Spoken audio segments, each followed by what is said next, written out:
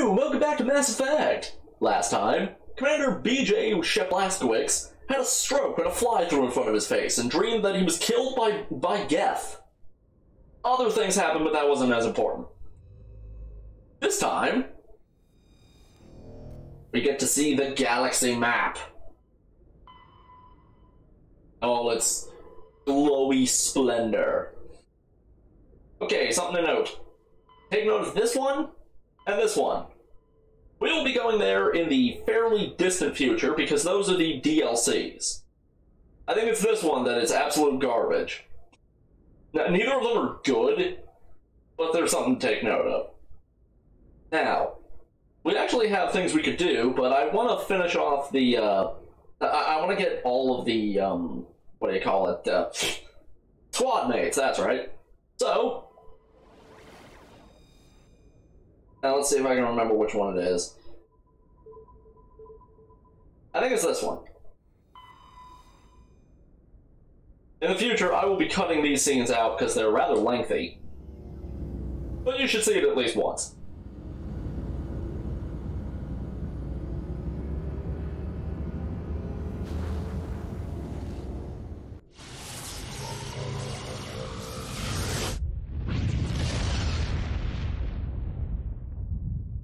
Railgun transit. It's the only way to travel. There! Ha! Got it in one. Quick thing about Therum here. The planet that you rescued Liara on in like the beta builds of the game, the early development, was actually supposed to go under a different name that I can't remember, and was going to be much bigger. In fact, it was going to be essentially like a mining hub city where you would go around and do various missions. Over time, it ended up being broken down until the planet was renamed, and it's just this one mission. However, or I think it's the Bring Down the Sky DLC, the assets that were used in it were repurposed as background objects in that. So yeah, you just got to learn stuff. Did it hurt? I'm not sorry. Let's go with Caden and Tali.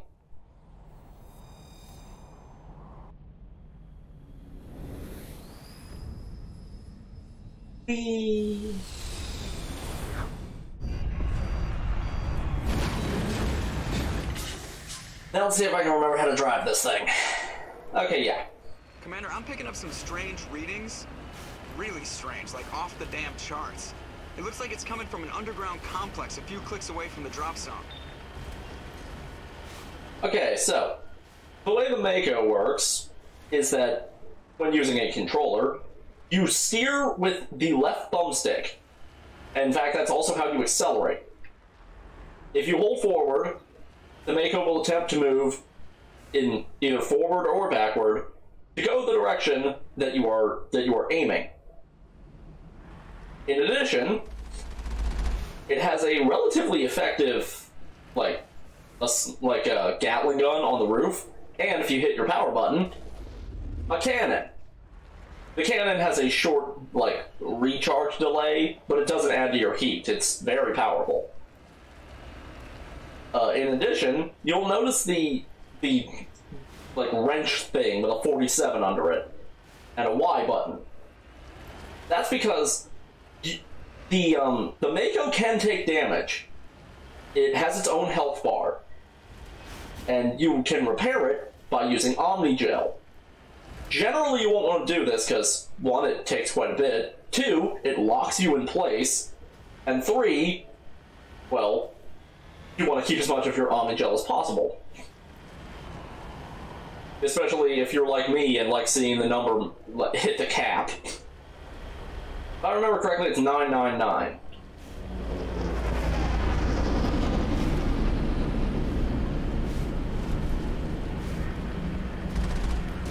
A lot of people hate the Mako. Personally, I don't really understand why.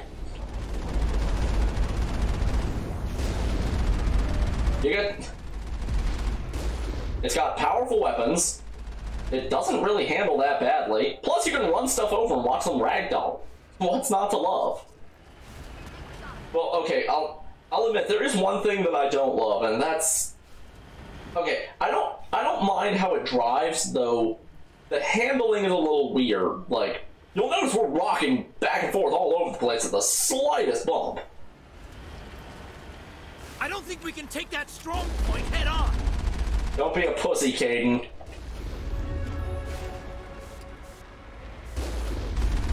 Yeah, regardless of what your party says, you want to take it head on. Not because you can actually get through this way, you can't, but because of delicious XPs. As you can see, we get quite a bit. 59 per turret. Might actually be able to get some more kills here. Nope. Yeah, no matter what party member you take, they'll say that you shouldn't try to take it head on. Rex uses like a metaphor. A Krogan metaphor.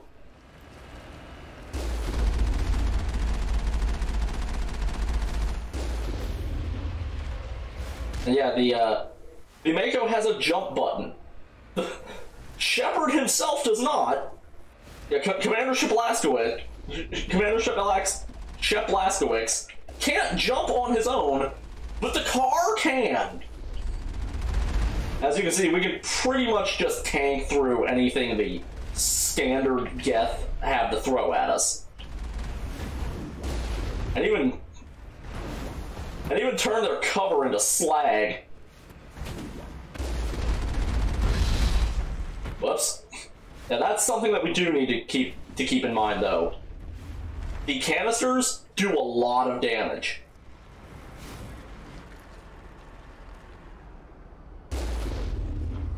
I think I can get him. I can't. Well, I tried. Before we continue, level up! Oh, we only got 2 points this time.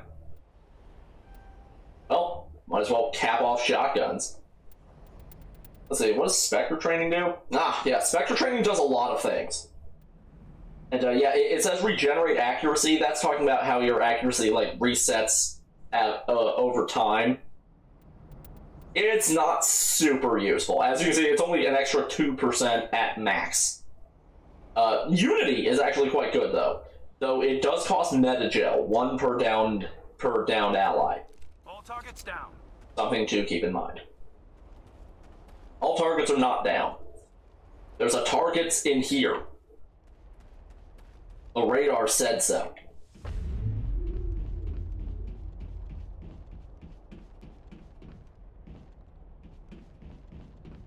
The radar lied to me. Never felt so betrayed. Okay, yeah. Over here is where we need to get. I think there's a Geth in either in there or just on the other side. I know they're on the other side, but I think there's one right over here. Yep, there. I know. Take out those hostiles. Yeah, before you do that, could you open this for me? And yeah, this is the main purpose of Metagel. Opening shit without needing to do the minigame. As you can see, it's pretty expensive though.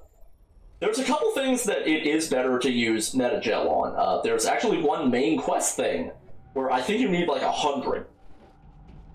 So we're gonna be saving up. And Tali can't figure out how to use a ramp. I parked a little too far away, but yeah, whatever.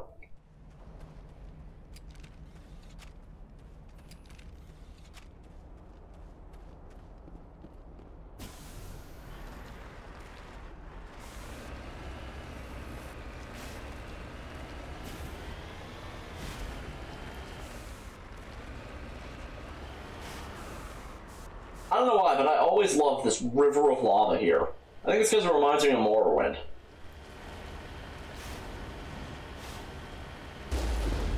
Whoops. Something to note. Well, a couple things to note. Number one, you've probably noticed that despite my reticle being right on it, I missed 2 shots in a row. That's because your aim is actually leveled with the car. So if the car is pointed up, it'll throw your aim off. And the second thing We actually have additional levels of zoom.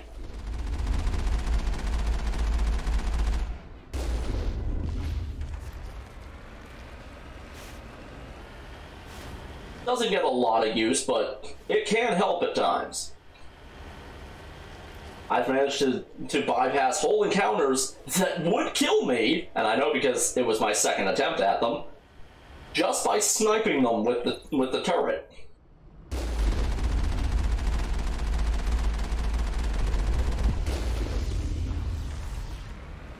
Yeah, the armatures hit fairly hard, but not really hard enough to be concerned about. As you can see, we got hit by at least one of those, and it didn't even take us past the first shield bar. Something to take note about the Mako, though. The shields regenerate slowly. And I mean real slowly. If you get this thing all the way down, it takes like 15 minutes to come back up. Luckily, it's actually kind of difficult to get it that low. And this is our first instance of a Geth Colossus. It's huge and durable. Luckily, it ragdolls just as easily as anything else.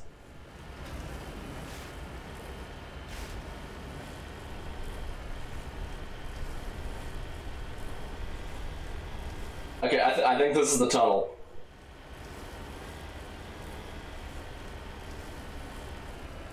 Yes. Yes, it is.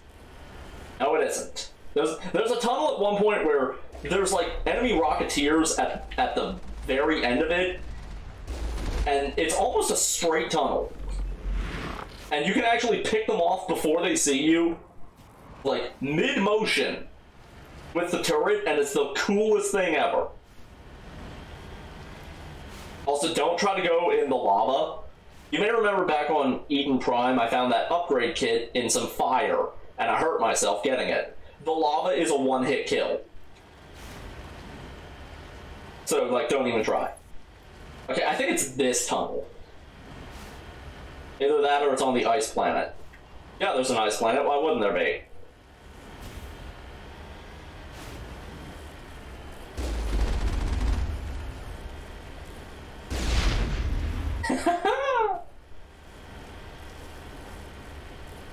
Yeah, this is basically free money in XP. I got nothing to complain about. Actually, I do have one thing to complain about. That Full Auto only had 2 games.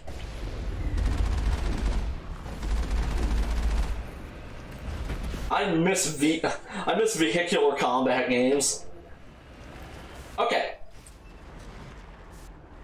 Obviously, there are enemies up there. We just got jammed. Here's the thing. The Mako can't get through this tight little corner. Or can it? It's difficult, but it is actually possible to get the Mako through there. Hostile contact. Obviously, I will not be doing that this time. And yeah, you can actually blow yourself up. But maybe I will. I'm gonna take a few minutes to try this. I'll be right back. Okay, yeah, I couldn't get it through. I know you can. It's not easy. You gotta get like wedged in here sideways and use the jump thing to sort of push yourself through. There's invisible walls all over the sides, and yeah, if you fall in that lava, it'll kill you. But it is possible, and it's very useful for this fight coming up.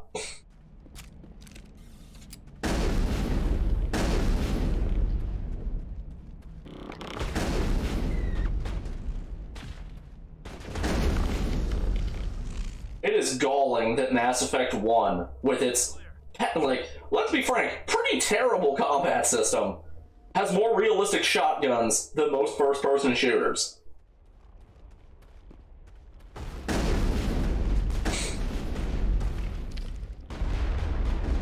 I've lost shields. Ow! I thought if I stayed behind cover it wouldn't hurt. It made it hurt worse. Uh-oh. I've lost shields.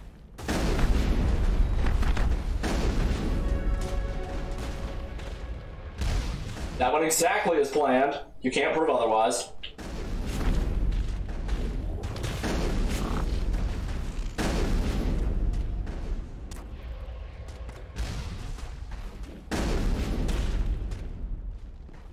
there's a Rocketeer up there. I can smell them.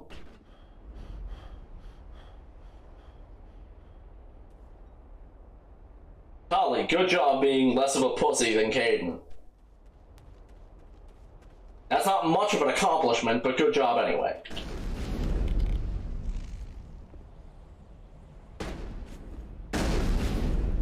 Man, those guys are fragile. All targets down.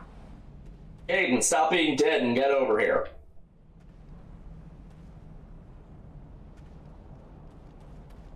Now, something to make note of. Make sure that, especially if you're playing on higher difficulties, to make manual saves while on Therum. Because I think there's only one autosave, and we have not hit it yet.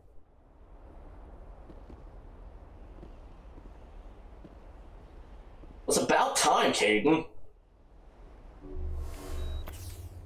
We're gonna need that, trust me. Because that fight I was talking about is right up here.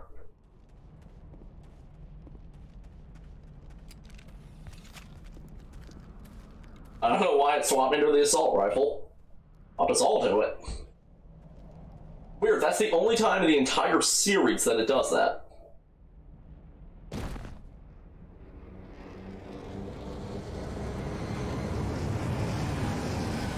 It's the only one I can remember.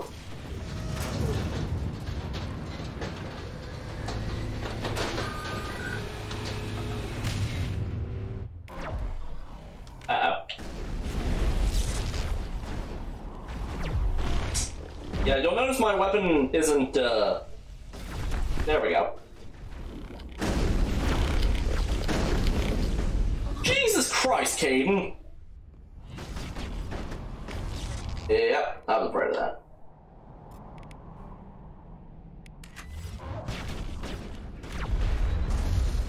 And that's what Carnage does.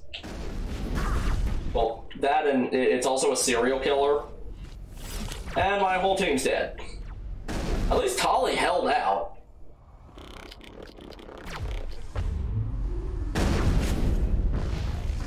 I couldn't get back behind cover. I got stuck on the corner. Hostile spotted. I'll be right back. Welcome back. Let's try this again, shall we? Knew I should have come back in about 10 seconds later. When we inevitably die again, I will. And I can't skip this.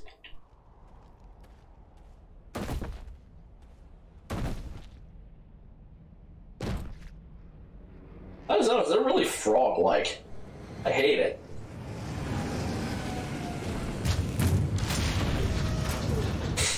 What's weird about all this, though, is it sets all of this up as, like, the introduction for these types of enemies.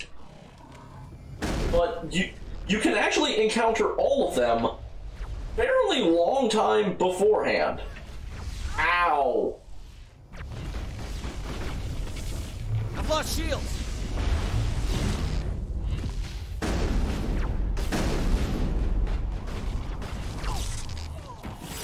Oh, this is bad.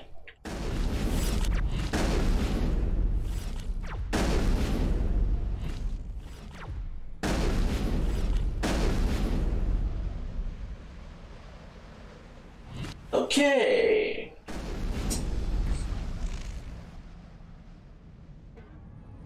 Assess our options here.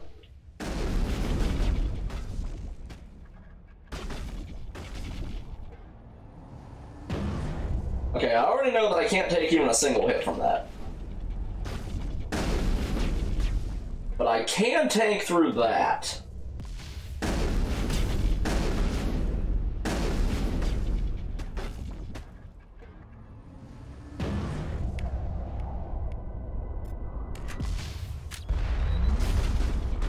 For some reason, Carnage gets me kind of locked outside of cover.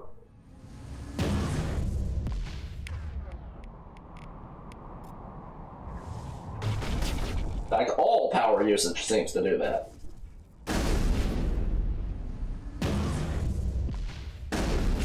I've lost shields.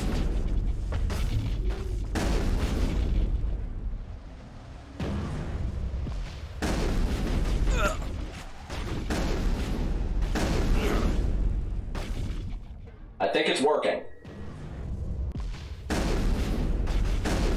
There we go. Got some Metagel out of it.